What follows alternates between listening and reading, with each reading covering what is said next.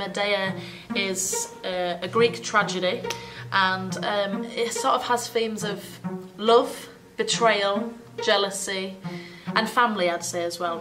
She's such a powerful woman, influential woman, and a lot of people used to call her the tigress. She was a bit of a diva, but trying to be quite sophisticated and powerful and trying to get that across in the character was quite hard, but actually I've learned so much more about her character as I've been going through, and I've just learned to love her. She's amazing. There's so much in this show. First of all, it's a contemporary opera, so it's not the sort of thing that you think it's in a giant theatre, it's all in Italian or it's all in Greek and we're not going to understand it. It's incredible. The music's been originally composed for this, so it's never been heard before, which is amazing, and it's really different. It is contemporary, as I said earlier. In terms of Medea working as a contemporary opera, it's probably down to Alex, to be fair, because he's managed to get the sort of traditional Greek tragedy story of Medea and sort of cross it over with Maria Callas, who is this influential lady, and at first we sort of thought, yeah, there's quite a few parallels, but